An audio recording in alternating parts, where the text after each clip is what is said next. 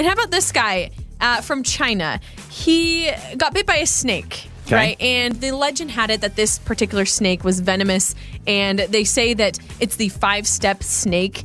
People believe that the victims will not be able to walk more than 5 steps Before after they being die? bit. Yeah, because it's like this Yikes. venomous snake. So he gets bit by the snake. He's like, oh crap. He cuts his finger off. Just like straight up cuts it off. This guy, Oh, no. he didn't have to cut his finger off. Great. It was like Joey. a stupid gardener snake or He something. didn't have to cut his finger off. This poor guy. So he goes to the hospital Oh, my because gosh. he's thinking he's got this venom in his He's bloodstream. like, don't worry, doctor. I already cut my finger off. He's not going to get me today. I shouldn't laugh. This is terrible. But this dude cuts his finger off, goes to the hospital, and the doctor's like, yeah, you didn't have to do that Oh, that's because you're awesome. fine. It wasn't one of those venomous snakes. The bad part is, Joey, he left his finger at the scene of the crime. He just cut it off. So they couldn't even reattach his finger because he left it on the mountain or wherever he was hiking. I'm not laughing at you. I'm laughing with you.